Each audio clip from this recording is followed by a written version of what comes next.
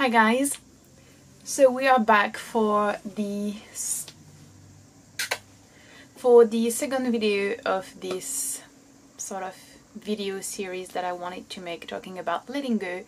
In case you haven't seen the first video, it is on my channel of course, and I talk about how letting go can sometimes be a very surprising and positive thing, and I talk about changing jobs. And if you were here for that video, the previous video, I'm sorry, my cat is looking at me, she's staring at me. Viens là, arrête, hop, si tu veux tu viens ici, mais après c'est fini, regarde comme tu es jolie, comme tu es jolie. Okay, so basically in the previous video I talked about how this video would not be as positive and how I would focus on some areas of my life which have been, I believe, negatively impacted because I can't let go. I think that, like many people, what I really find difficult to let go of is relationships, and not expectations of relationship, but rather letting go of past relationships and past connections that you had with people. And here letting go kind of also covers the fact that relationships change, feelings change, people change, and the connections that you have with them change as well. And that's something that I find really difficult to accept, and there is a natural, I believe, and healthy and just normal overall process in that, but I believe there are also circumstances where it is definitely more of a not very fulfilling relationship situation. Sometimes it can even be toxic relationships, which I believe I have never really had in my life truly, and that's something I'm really grateful for, because I know that's something very damaging, and that people have really a lot of troubles recovering from, and I'm very lucky that I never really had that kind of relationship in my life. Okay, how do I really talk about that?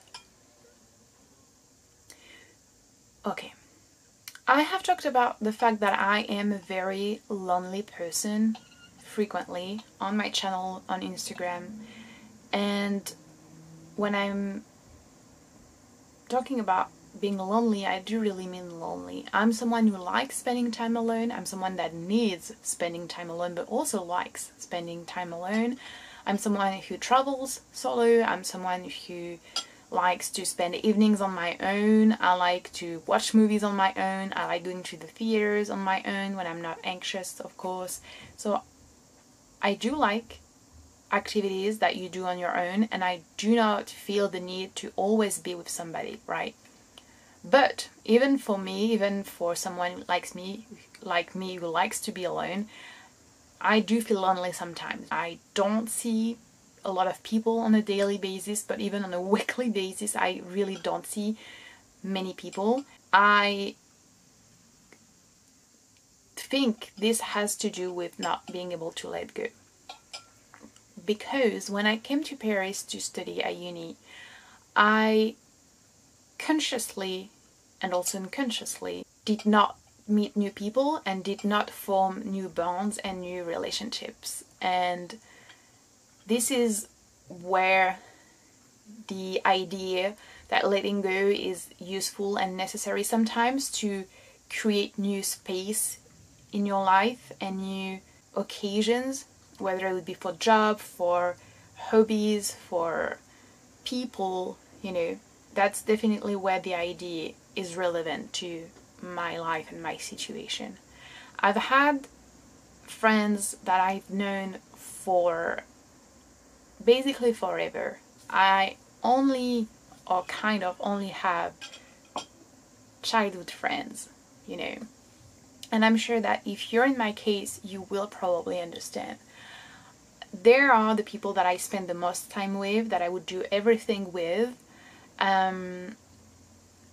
And moving from my hometown to Paris, therefore being away from many of them, was a very very big change, and it was very disheartening at times and very difficult to see that as much as you want to protect the relationship and maintain it in the way that it used to be and the way you've always known it to be, distance and age and new people and new situations, new environments really make it difficult, and I would even say perhaps impossible, unless of course all parties are as enthusiastic and invested in maintaining the relationship, because people don't realize that relationships are work. Yes, they are natural, yes, they are spontaneous, and yes, they're based on feelings, but they're also based on making the conscious efforts frequently to be there for the person, to reach out, to spend time, to hang out, basically to nourish the relationships. And I was with friends with people who apparently did not really want to nourish the relationships, and that's something I still feel today. And I feel it with a lot of my friends at different degrees. And when I went to uni, I refused change. I refused to let go of the idea and of the, not even the idea, I refused to let go of the fact that my friends were this group of friends and only this group of friends. And therefore I did not really put myself out there. On top of that, I am anxious. On top of that, I'm an introvert. So all of that combined, you can really imagine that I never really create relationship with people. I would create relationships with people, but they would last maybe a month or two, a bit more perhaps, and that was it. I really never created a new friendship offline. And that sounds maybe insane, but that's something I really want to say because I feel like there's a lot of stigma around that.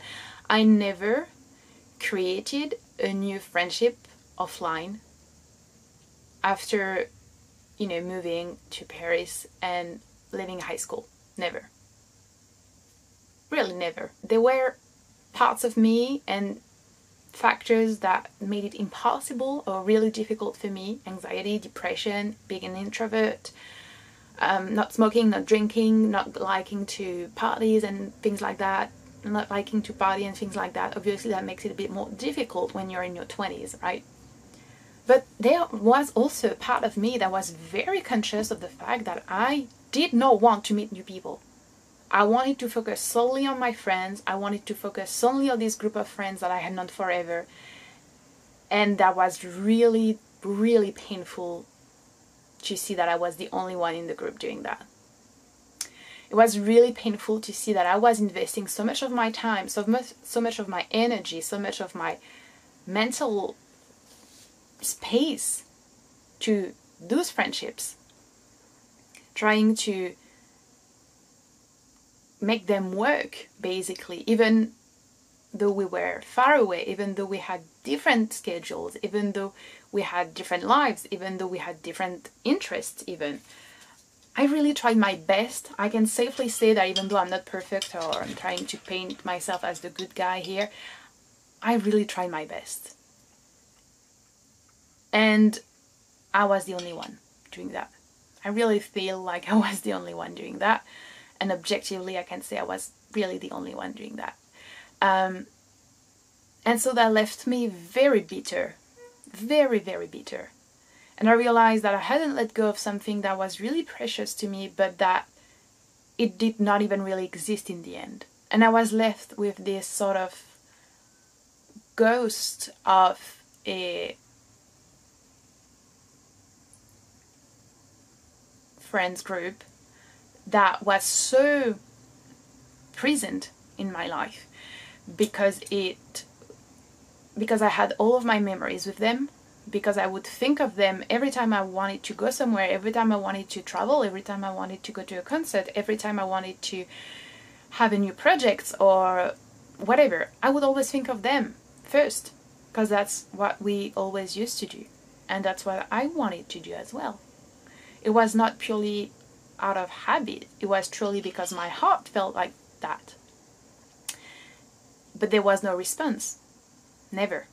So there was the presence of oh, naturally and positively, I want to turn to these people. I want to turn to these relationships. I want to live that kind of things we used to live before. And there was also the presence in terms of, oh, it is bringing me down so much. It is bringing me so many negative energies and so many negative and painful, really painful feelings. I've never really said that out loud, but when I was 20, 21, and I started therapy. No, I mean, I started therapy when I was 20. Yeah. I went to therapy because I was so anxious and so depressed that I could not leave my house. I could not attend university. I could not have a proper life, basically.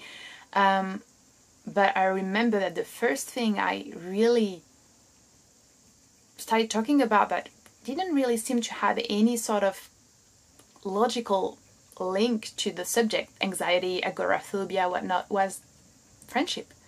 And every single time I would talk about friendship, I would cry. Every single time. And I realized, oh my god, that's something I need to let go of. I need to let go of the desire to want the past in the present. I need to let go of the painful emotions. I need to let go of the resentment. I need to let go of the hopes and expectations now. And I am very disappointed at myself in a way to say that years later, I won't say I'm in the same place, but I am still working on that. That's something I haven't managed to completely let go of, and that's something I struggle with still today, being 29. And you have to realize that I left my hometown and this group of friends when I was 18. So I basically spent I spent 10 years kind of grieving relationships, memories, shared experiences, and that's still a process that I'm in. I have accepted certain things. I have dealt with a few things as well. I have accepted the change of relationships with some people. Unfortunately, I also have stopped, communication with some people. Not because I wanted to, not because of anger, but because I realized that letting go led to that. Basically, when you stop investing yourself so much, when you stop being the one who always puts in the effort, and that the relationship disappears, you have to accept it. At least that's how I see it. I have to accept it. I can't be the only one working for the relationship. And that's sad, and that doesn't mean that the relationship is over in my heart or in my mind. I still care for those people. I still think of them. I still like them, love them, wish them for the best. I would still be there for them if they needed me, but I let go. And unfortunately, that's the saddest part, I think, when you let go. Okay, I let go of the anger. I let go of the over-investment. I let go of all the pressure that I put on myself. I let go of basically all that I'm putting myself through and putting on myself to make this work, and you realize that there is nothing left when you let go, because you were the only one holding. It's like holding someone's hands and you're convinced that you're holding them very tight, and you let go and suddenly there is no one that holds you back because you were the only one holding all this time. And that's so painful. Like, honestly, I think this is one of the most painful things, and no one really talks about it too much, I believe, but I have been way more and way deeply affected by relationships, like friendships that stop, friendships that change, friendships that die of a slow death sometimes, than I have been affected by romantic relationships. Because friendship to me is so important, and I think that's also why it's been so difficult for me to let go and why it's brought me so many painful feelings. I think I value friendship a lot more than most people. I think that's my personality. I value friendships over a lot of things, and I don't recognize myself in the way society has sort of organized and placed relationships with a hierarchy. But yeah, that's brought me a lot of pain. I have to admit, that's brought me a lot of pain, and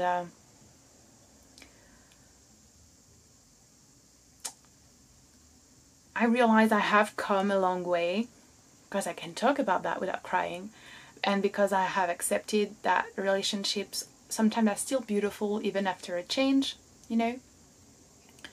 But I still find myself occasionally in situations where I am expecting things and I'm putting myself out there, and I realize there's no response, basically. And you realize that people are doing their lives without you, without really incorporating you in their lives, when you, on the other hand, are really thinking of people and trying to make it always work in a way that you don't have to disconnect, or you don't have to stop being around them, if that makes any sense. Like, and one thing that's really important, and I want to make it clear, I am not someone that waits on people. I'm not someone that needs people all the time. I mean, if you know me even a little, you would know. Basically, none of my friends, apart from one person, still lives in Paris. I still live in Paris. I travel solo. I've been solo to Vietnam, I've been solo to Georgia, to Azerbaijan, to Turkey, because none of my friends wanted to go and I wanted to go, so I went and I had a great time. A really, really great time. None of my friends like to read. Well, I read. I have a YouTube channel, an Instagram account. I have an amazing community over there. I have projects that, you know, I care very much for and that I cherish and value, and that has nothing to do with my friends. I have so many interests and so many hobbies that have nothing to do with my friends, and I have so many other relationships, but they are not that type of friendship, that type of relationship. So it's not like I am just hoping for my friends to be in every single thing that I do and putting a pressure on them or whatever. It's just that I find it very healthy and very normal to want to share positive things with people you like, and to expect them to support you and to kind of value you and at least save a little space for you in their lives. And I think that growing up you realize that's not really happening all the time or frequently or with everybody. And that's the thing I can't let go of. I can't let go of this idea of friendship. I can't let go of those expectations and those feelings for those people. And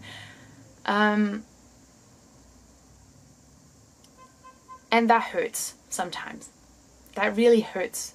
And I know I'm not the only one in that situation. Part of me thinks that letting go would mean being so cold and being so detached, and that's something I don't really want to be. But part of me really thinks as well that not letting go of those feelings, those expectations, the resentment, because there is still resentment on my side, is preventing me from moving even more forward. I feel like it's holding me back, and I feel like I could potentially do even greater things or be even more fulfilled or experience even more amazing things if I just let go of all those things that I mentioned previously. I feel like this would perhaps create space in my life for new friendships that would be, I don't want to say more meaningful because I don't want to compare things in that way, but perhaps with people who are more in tune with who I am now, who are more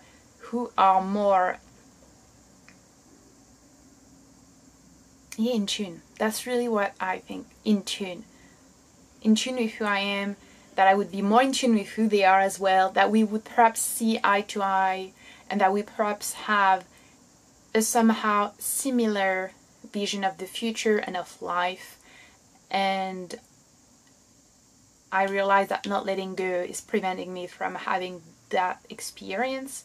I'm gonna end the video on not a very happy note, not sharing tips or a positive experience and telling you how I let go and how I managed to let go and create new opportunities and new relationships, because that's not where I'm at, and I want to be real, I want to be genuine, I want to be honest with you guys.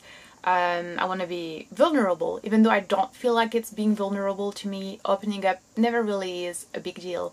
But yeah, the truth is, after high school, I never really created relationships offline, never managed to create new friendships. I was stuck, and I'm still stuck partly on my old relationships and all the resentment, the anger, the pain that it sometimes carries. And that's something I'm still working on, and I know that going back to therapy, which I'm planning to do hopefully in August, I know that's something I'm going to talk about a lot. I know that's something I'm going to focus on, and maybe that's not fine, I don't know, but that's my situation. And I think that's something we don't really talk about too much, because as I said, there is this stigma around not being social, not having friends. That's a shameful thing. And I just wanted to chat with you honestly about that in this second part of this letting go process, letting go reflection that I'm having with you on here. So I hope this video was somehow relatable or interesting or perhaps comforting, and I will see you really soon with a last part on letting go. Yeah, what a plan. Okay, I will see you. Bye guys.